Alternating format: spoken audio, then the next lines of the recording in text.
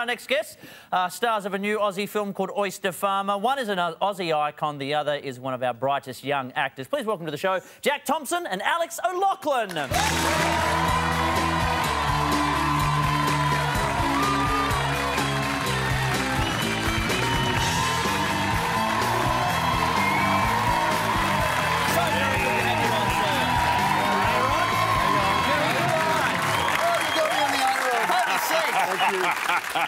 Tomo and A-Rod. Hey. I can't believe you know about the A-Rod. What's the A-Rod thing? I've been told by a friend of ours to call you A-Rod. No. Is it an anti-erotic thing? I don't know what it is. Steve Curry made it up. Yes. And it's my favourite nickname, though. Even though you don't know what it means. I don't know what it means. He won't tell me. A-Rod. A-Rod. A-Rod. Maybe that's what it is. Now, you two, of course, together for Oyster Farmer, but you guys have actually worked together before, haven't you? We have. He used to sell insurance and I used to buy it. I did. No.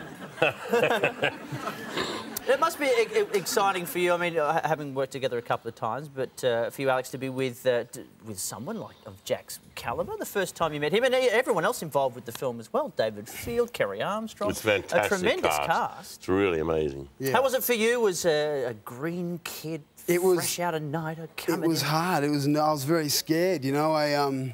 So was I. Jack was more Green scared. kid, fresh out of nighter. Yeah, Will you remember the lines? There's a lot of pressure that you put on yourself, I think, and I got there and Jack Thompson and all the others, but I was so comfortable as soon as I got there. They embraced me and I was one of the family. And now he's our bastard son. No, it's fantastic. It's really fantastic to work with this kind of energy that's come out of an industry that I've been a part of creating. You know, I mean, when I started in 1969, 68, 69, there was no Australian film industry. We created an Australian film industry, and we created an Australian film and television school and film being taught at NIDA. And then you get 25, 30 years later, you get this generation of bright young stars like Alex fulfilling these roles in a movie like this, which is really very much about the spirit of Australia and the spirit of who we are as a community.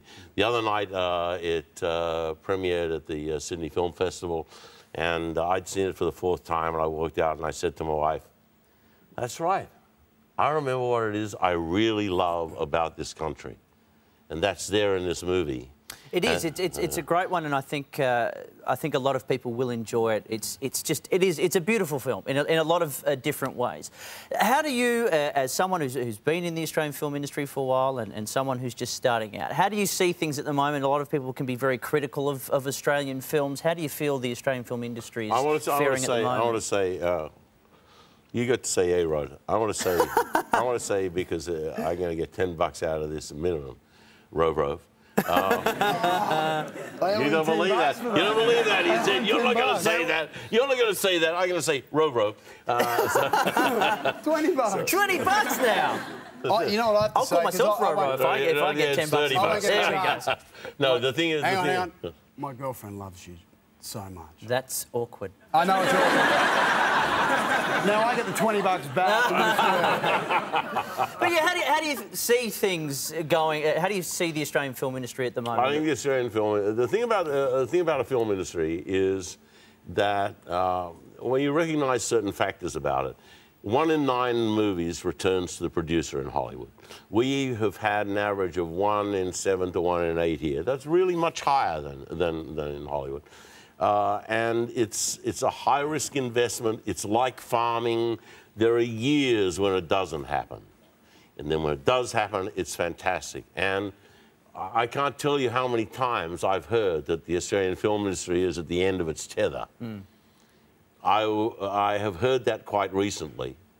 But you know, Rove, I won't use the other term. You know, having seen the film, that if you want to know how the Australian film industry is now, Go and take a look at this. Yeah, well, we've actually got a clip from the film here. Alex, I don't know whether you want to set this up. This is your character, of course, who It is. he starts out, he's moves up to the Hawkesbury from Sydney to become an oyster farmer to help his sister out, gets into a bit of trouble, meets bit of Jack's mischief. character, an ex-Vietnam vet, talks a bit of love and life. Do you know the scene we're about to show here? I do. This is a scene where my character Jack talks to Jack's character Skippy and asks him if he's... Skippy's character, Jack. No, sorry. and asks him if he's ever been in love. So, Let's have a look. It's The Oyster Farmer is out June 30. I reckon everyone needs a drama. Yeah? Makes you feel more alive. Some bastards leap out of planes. Some have a real big wedding. Some lucky bastards even get laid. And some poor fucks carve themselves up. I reckon you're best to know that part of yourself. Because it's going to surface sooner or later, isn't it? You don't want it to come as a shock, eh? Good job, boys. Very good job. The film is Oyster Farmer. It is out June 30. Please thank Jack Thompson and Alex O'Loughlin, everybody. Thank you, gentlemen. Really good to have you along.